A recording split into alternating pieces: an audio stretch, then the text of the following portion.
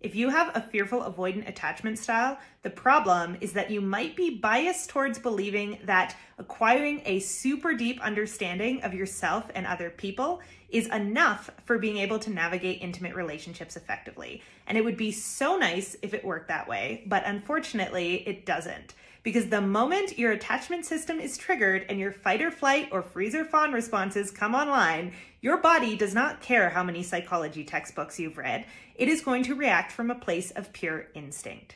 So these skills for healthy relating have to be built in the trenches, in the moments where you get activated or deactivated, and you're able to take a beat, choose a different response, and allow your body to log one more memory of a time when you were able to navigate a high-stakes situation with grace and with self-forgiveness. And that is where your true route to healing begins.